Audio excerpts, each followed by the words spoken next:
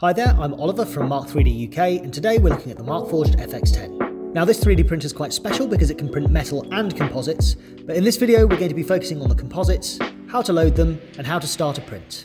There are timestamps in the description so you can find what you need, and don't forget to like the video and subscribe to the channel to see more of our 3D printing stories and guides.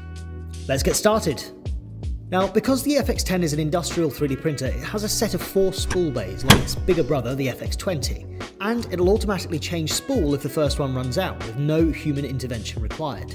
Each of its bays can hold an 800cc spool, and that means you can keep 3,200cc of material in the machine ready for large prints. So, to load a spool, start the workflow on the touchscreen by pressing nozzle A. Press load material, and then choose the spool bay that you want to load. Then choose the type of material that you're loading, and then press partial spool, even if it's a new spool. Now, we do this because each spool comes with a little bit of extra material for purges, so by selecting partial spool, you're going to get every last cc.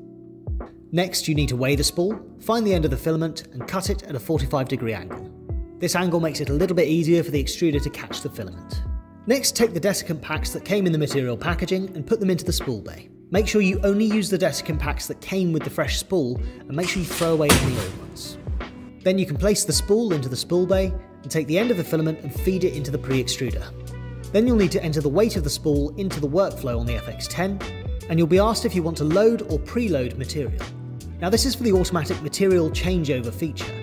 If you press load, it'll load the material straight to the print head, but if you press preload, it'll prepare the spool for future use. This is the first spool for us, so we're going to press load, and the FX10 will detect that filament in the load tube and start to pull it in automatically.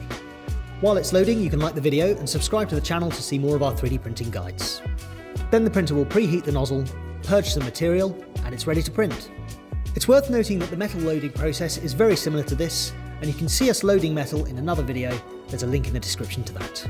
So next we're going to be looking at loading continuous fibres. For those who don't know, this is for the continuous fibre reinforcement ability that's unique to Markforged 3D printers. Simply put, it takes a continuous strand of carbon fibre, Kevlar or fiberglass and carefully irons it into the part, cutting it exactly to measure. With this kind of reinforcement you can actually 3D print parts that are stronger than aluminium, and there's a free design guide in the description on how to do this. At the time of recording, the FX10 can print in continuous carbon fibre, but more materials are constantly being added. So let's load some carbon fibre into the FX10. On the touchscreen, press nozzle F for fibre, and then press load material. Then select the type of material you're loading. In this case, we're using carbon fibre. Choose the type of spool, and then press partial spool. Once again, we're doing this to make sure we get as much fibre as possible from the spool. Then weigh the fibre and enter the result, and the FX10 will tell you to close the visor. This is so that it can move the print head out of the way for us. Then the screen will direct you to open the visor again and start feeding the end of the filament into the load tube. The fibre extruder will then start pulling the fibre in and take it all the way to the print head. The FX10 will then ask you to check that some fibre has been purged from the nozzle properly.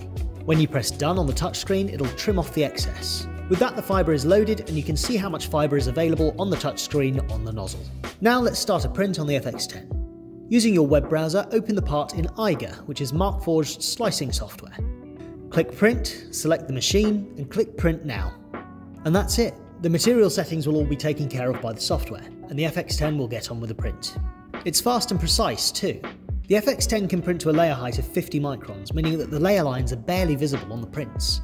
It also prints significantly faster than its predecessors, and even when compared to other filament printers, it's on the high end for speed.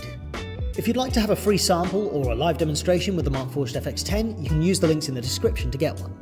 You can also find information about the machine and the materials that it can print with down there. You can also tell me what video guide you'd like to see next in the comments. Thanks for joining me in this video, and here are some others that might be interesting to you.